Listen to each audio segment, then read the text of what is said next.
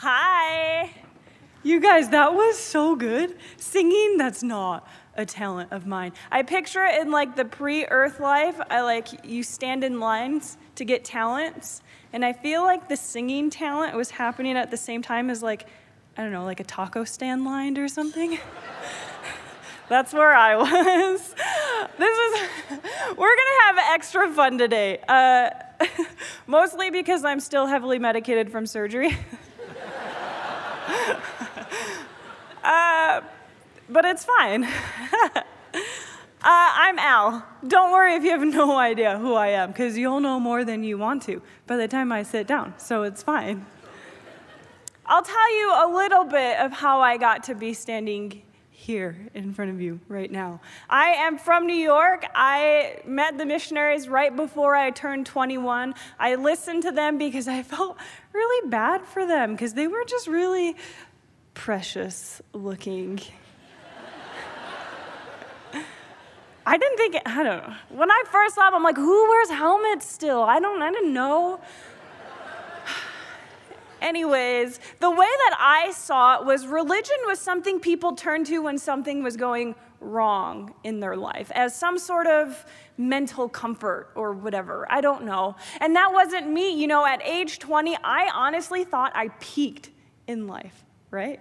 Surely things cannot get as good as they are right now I had a studio apartment. It was the size of a single bathroom.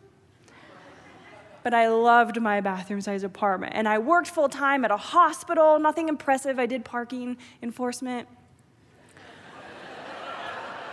I gave people parking tickets at the hospital. No one liked me. It's fine.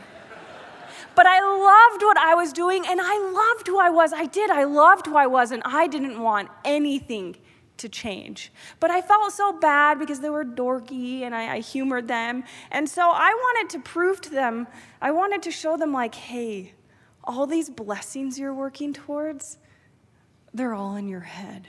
Sorry. And the only way that I could do that was to live exactly how they taught me to live, tried to, and to live it long enough to allow contrast to happen, if it were to happen. And then show them see, told you, nothing happened. And so this is my quest. I am out to live the gospel to prove the missionaries wrong. Every day I would read the Book of Mormon. Every day. And what I would read about, I have no idea, because it made no sense to me at first. But I did it because I told him I would, and every day I would pray.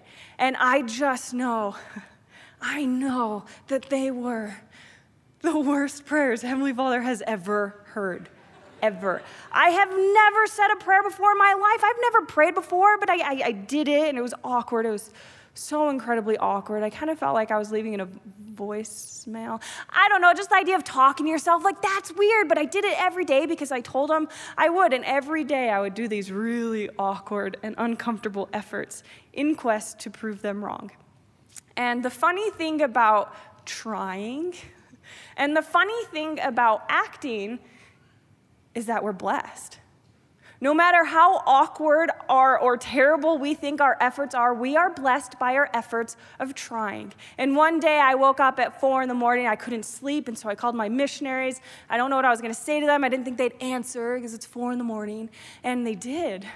And my first reaction was to just start screaming at them. And so I did, and I'm yelling, and I don't know what I'm yelling about, but it's really loud. And somewhere amongst all of my screaming, I yelled at them, and I said, I want to get baptized. I'm like,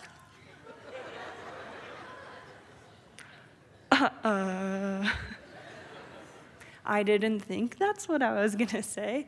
I didn't even know that that's what I wanted to do until I yelled it. And when I yelled it, I felt it. And I got so embarrassed, I just hung up the phone on them. Can we just imagine this for a second? 4 a.m, hey, baptism, click, what on earth? Now, this decision, it came out of nowhere. That not only did it surprise me, it surprised my missionaries, that they called me right back. And they were more confused than they were excited. They called me back and they were like, what? Why? What happened? So I decided to get baptized, and that was wild. That was wild to me, because even though I knew that this was true, even though I could feel that this is right, I was embarrassed. I was ashamed. So embarrassed and ashamed to be part of anything to do with this church, so embarrassed that I didn't invite a single person to my baptism. Well, I invited one person. His name was Scott. And at the time, I didn't know who Scott was, so it was awkward. He was dating one of my sisters at the time, but I've never met him before. I never spoke to him before, and I called him up and I said, hey, kind of getting baptized. He said, can I come? And I said, I think that's why I called you.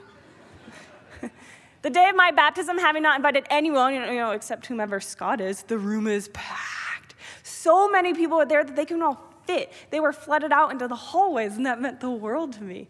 Just by them being there was a testimony to me that what I was doing was right. And so I got baptized, and that was neat. I liked it. It was fine.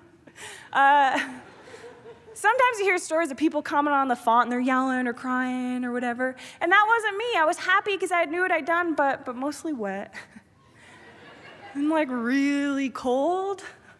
But when I got confirmed, this was my favorite part. I loved this part. Because, when I got that gift,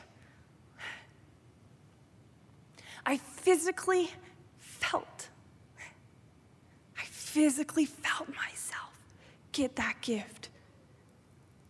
The contrast is huge. The difference is real.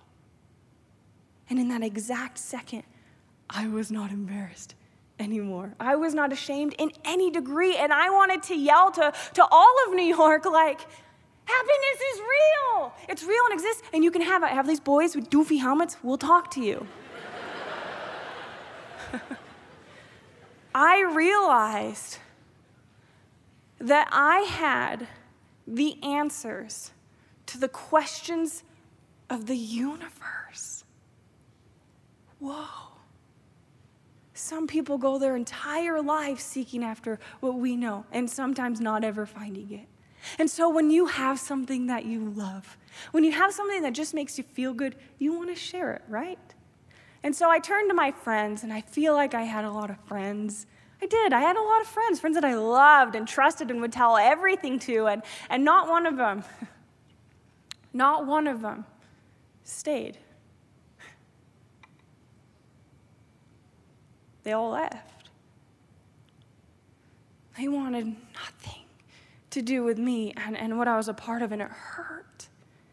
It hurt to see how easy it was for them to leave and how quickly they did.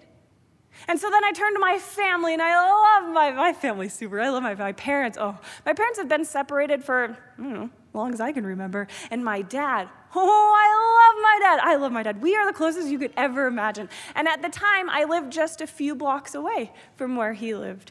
And every day, without fail, I'd walk to my dad's house, and I'd make him lunch every day. I was the only one out of my siblings that would tell him everything. I'd tell him about boys, and he hated it. And I loved that he hated it because I thought it was funny. And every year for our birthday, he takes us out to birthday brunch. It is my 21st birthday, and my dad, my best friend and biggest support, he looks me right in the eye and he says, Al, I don't want you as a daughter anymore. I don't want you as a daughter anymore. You have to pick. This church that you just found out, a few weeks ago, and how small my knowledge was at the time. Out of everything there is to know about the gospel, the only thing I knew at that time was that the Book of Mormon was true. That's it. I didn't even read it all the way through. I don't think I made it past a few chapters until I knew it made everything true, and that's not naive of me. That's what the Spirit does. He said, this church, or me, your dad. And I remember thinking, what a easy decision for a difficult situation, right? I already chose who I wanted to follow, didn't I? is what happens when we get baptized.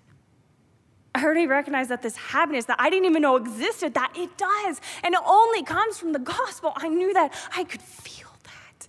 I knew that because I went 21 years of my life thinking and seeing if it came from somewhere else, and it doesn't. It does not. So I decided right then and there, and I said, Dad, I'm sorry. I love you. He really kept his word. I'd walk to his house still. He'd lock the door. He'd close the blinds. I'd call. He would never pick up my calls. He would never return my voicemails. And I went to work, right, parking enforcement, and I looked like the fake cop. I had these badges that meant nothing, and this dress up I wore a tie, and I had these men's suit pants, which were the most unflattering pair of pants a girl could ever want to put on. They were huge. So what I would do, I would hide the Book of Mormon in the front of my pants. And you couldn't tell it was there. That's how big they were. Not often, but several times, all of my coworkers and all of my bosses, I had a few of them, they would all get together and they would lock me in an office. They would lock me in an office just to scream at me. And they would say, you, not a good person. What you are doing, what you are part of is wrong. And they made me watch these terrible and untrue videos about the church and how hard it was. I didn't know how to defend the church. I didn't even know how to defend myself, right? The only thing I knew was that those few chapters made everything true and how hard it was to see everyone that I loved so much either scream at me or just leave. Gone. I felt like I was being punished for doing what I thought was the right thing. Every time things got hard, every second that I had free, I would pull the Book of Mormon out of my pants. And I would read it every chance I could. I would fake bathroom breaks just to read scriptures. And not once did my situation change because of it. Not really. But every single time I was given the strength and the knowledge to be able to handle what I was going through, right? That book, that is where strength comes from. I don't know what I'd do without that book. And so what do you do when you just turned 21 and you live in downtown Rochester, New York, where the nightlife very active, right outside your door, and you don't have any friends? Well, I'll tell you what you do. I don't know how many of you have been home on a Friday or Saturday night by yourself, and you have these fleeting thoughts of, I feel lame. Maybe not. Maybe that was just me. That's how I felt. Because every Friday and Saturday night for months, these were long months, what I would do every Friday and Saturday night is I would make up church talks for fun. I get it. It's wild. You guys aren't even laughing. You're like, that's too wild to laugh at. What I would do during the day, because I worked the evening shift, every single day I would go out with the missionaries and help them teach investigators and last actives. And I remember thinking, yes, like, Heavenly Father, I want to go on a mission. What do you think? And I knew my answer was going to be yes. I knew it, because that is a righteous, good thing to want to do. Why be denied a good thing, right? And do you know what my answer was? Move to Utah. It's not what I asked for. Thanks, though. I didn't want to move to Utah. I honestly completely forgot Utah was even a state until I met all these missionaries. I thought maybe if I asked differently, if I reworded my prayer, I would get a different answer. Not the case. No, I thought maybe if I told him how much it would mean so much to me. It was so important that he'll allow for it to happen. And that was not the case. Now, my answer came as a reoccurring thought. A reoccurring thought I figured if I ignored long enough, it would go away. No.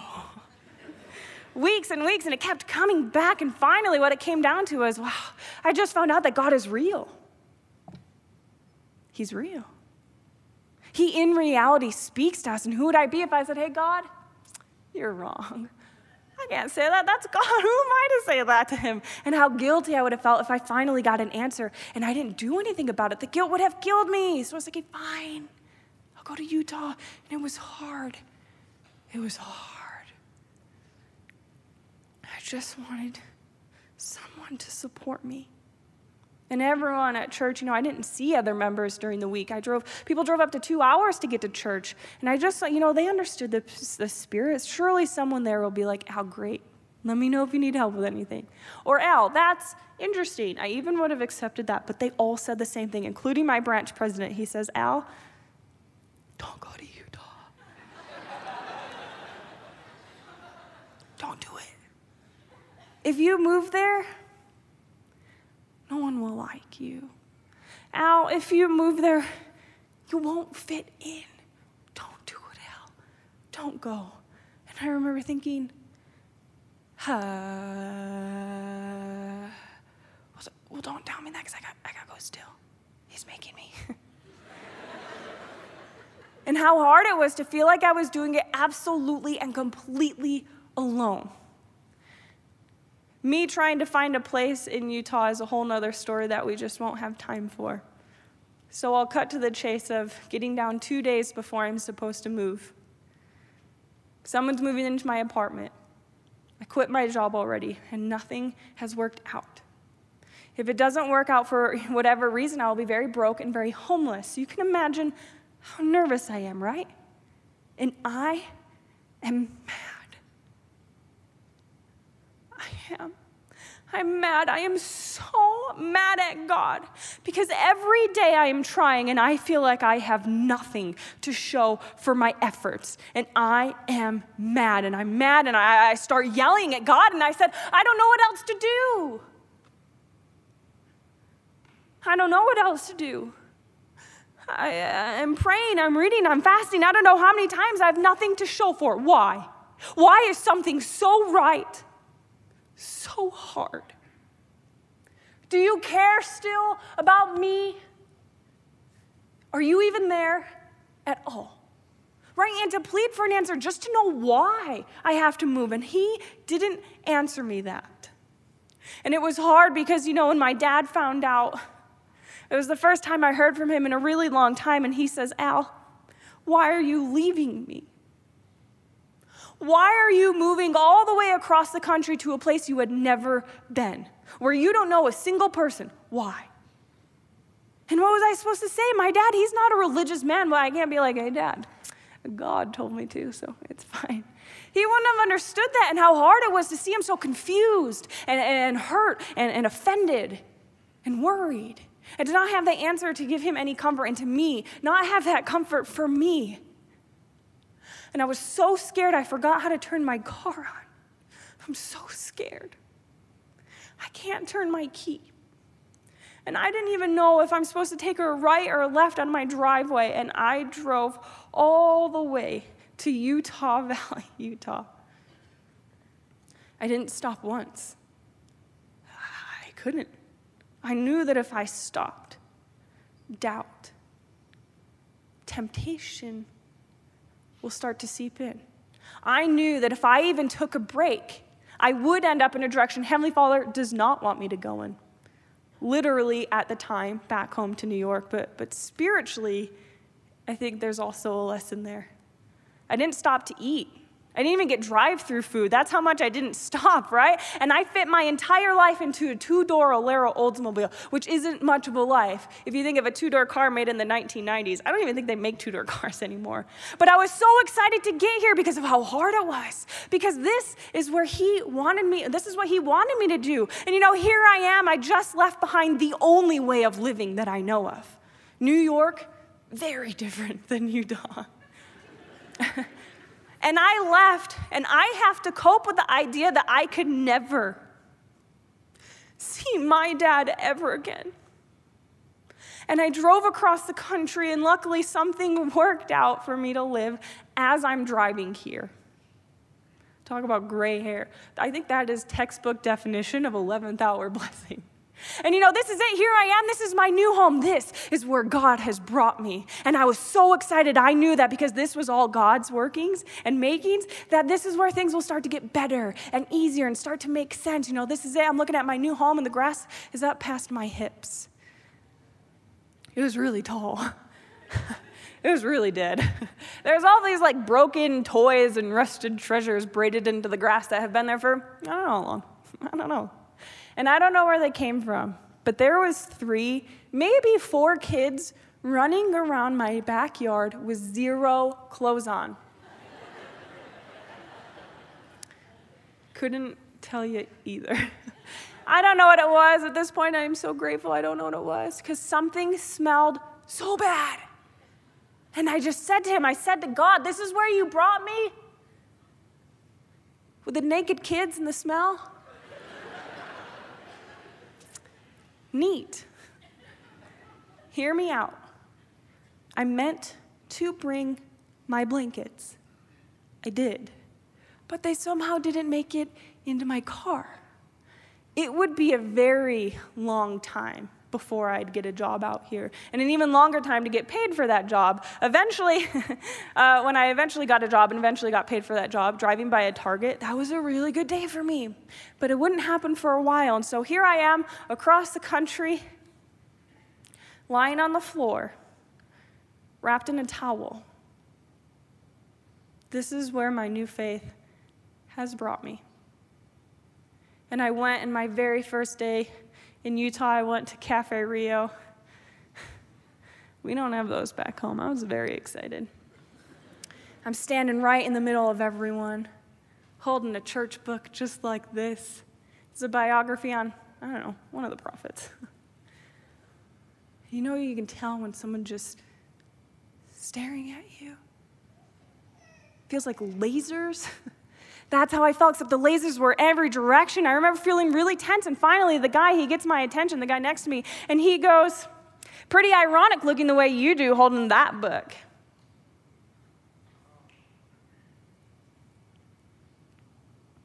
My heart broke. Immediately I thought of everyone back home saying, Al, don't go. No one will like you, and you will not fit in. How badly I wanted to turn to him, and I wanted to scream at him and just say, do you know what I just went through? Do you know how hard this is? Do you know what and who I had to give up to be here, and I didn't even know why? And guys my age, our age, I'm not old, you guys, I swear.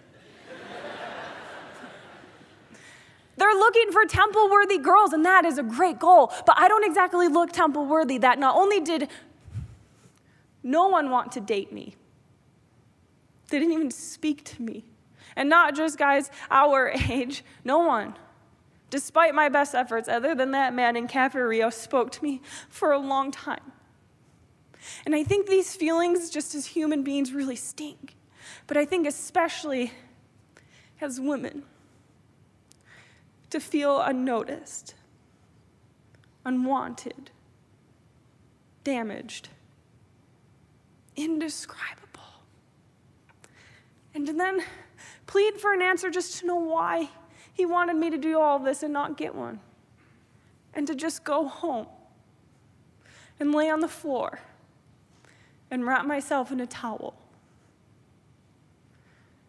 And I just relate too much to Laman and Lemuel. And in Laman and Lemuel, it's in 1 Nephi chapter 17. This is when they've been in the wilderness for a really long time. And I think we're all familiar that they went into the wilderness because they were told that Jerusalem was supposed to be destroyed. At this point, Jerusalem hadn't been destroyed yet. And Laman and Lemuel are talking, and he says, "Thou art like unto our father, led away by the foolish imaginations of his heart. Yea, he hath led us out of the land of Jerusalem, and we have wandered in the wilderness for these many years. And our women have toiled, being big with child. And they have borne children in the wilderness, and suffered all things, save it were death. It would have been better that they had died. before they came out of Jerusalem than to have suffered these afflictions. Behold, these many years we have suffered in the wilderness, which time we might have enjoyed our possessions and the land of our inheritance. Yea, we might have been happy. They're mad. They're mad. They're mad that they had to leave everything. They're mad that they have to live a life different than everyone else. And for what? Destruction that didn't even happen yet? And so I know that we have these moments that lead us lying on the floor, screaming at him, wondering why. For what? Blessings that haven't even happened yet? But no pathetic attempt from the adversary can take away from the reality of what I felt when I got that gift. I refuse to let some pathetic attempt from the adversary take away from the times where I did temple work for all of my grandparents. And I refused to let some pathetic attempt from the adversary take away from what I am feeling right now. I refuse to let some hardship take away from the reality where I have felt my soul dancing within me. To forget or doubt those times, those goosebump moments, those heart-throbbing moments, and I cannot deny that every time I have felt those soul-dancing and goosebump moments, I have been living the gospel. Yeah, hard times will consistently be there. That won't change. I've spent many, many times yelling at God. Hard times will always be there, but so will Christ. And with him, do we overcome and conquer absolutely everything. With him, we can overcome and conquer every feeling of loneliness or doubt or inadequacy or temptation or confusion. With him, we can overcome and conquer the world, right? And I love that. If we think Heavenly Father will do anything to stop us from overcoming and conquering, we're wrong. If we think Heavenly Father will do anything to stop us from being happy right now, today, even in our trials, we're wrong. Comfort is always there because Christ is always there. And he can be felt in the darkest and most confusing of times if we just turn to him and if we just choose to trust. Choose to have faith, to embrace the unexpected, knowing who is guiding us. Not once has things gone the way that I had in mind, not once. And that could be hard, especially if you think it's a righteous, good thing that you're asking for, especially if it means so much to you. How many times, it's then where we have those fleeting thoughts and we wonder where he is and if he really cares about me, right? But how grateful I am that they did not go the way that I had in mind. Because they have been profoundly better than what I ever could have imagined for myself. Greater than I even knew existed. All of the promises, all of the blessings that we're trying so hard to attain, in Scripture, they're all written in past tense, right? Prepared. They're already there. Heavenly Father, he has already spent the time, the love, the work, and the effort into preparing the absolute best ever created, and you can have it if you just keep going. And if you just try. And if you choose him, I don't care how many times a day. And I love that. This is real.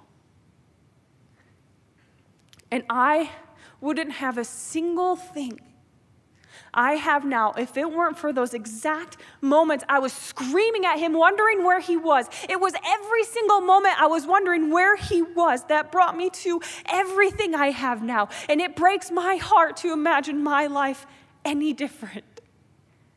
Embrace the unexpected, knowing who is guiding you. Because if having the most powerful, all-knowing being to ever exist on your side isn't empowering, I don't know what is. Alma 56:36, it says, "Behold, our God is with us, and he will not suffer that we should fall. Then let us go forth." And I want to echo that. Go forth. Fear not. Forget not whose hands you're in. Forget not that we have the answers to the questions of the universe. And as we all know, Jerusalem was destroyed. No matter the time frame, do not let doubts or questions, do not let passing time dictate his promises and revelation given to us. Jerusalem was destroyed and promises were fulfilled and revelation was fulfilled, just like for us too, will be fulfilled. Because the reality is, he is real. He's as real as our heart beating right now. In this exact second, God is mindful of you. And the second after that, and all the seconds after that, refuse to let some pathetic attempt from the adversary dim that. Your prayers have been heard, but greater is what he has in store for you. In the name of Jesus Christ, my best friend, amen.